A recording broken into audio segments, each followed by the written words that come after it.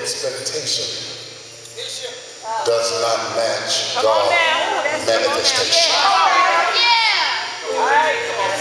How do you respond when you ask God for something and it seems as though He don't do it?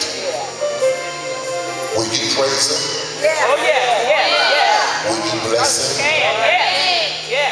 Will you say like the 3 Hebrew boys when they refused to bow?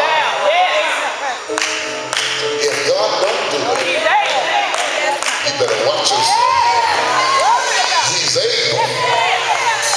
Now, is there anybody in Fordyce, Arkansas know that God is able? Now, if you know He's able, just slap your neighbor and just tell him, I know He's able.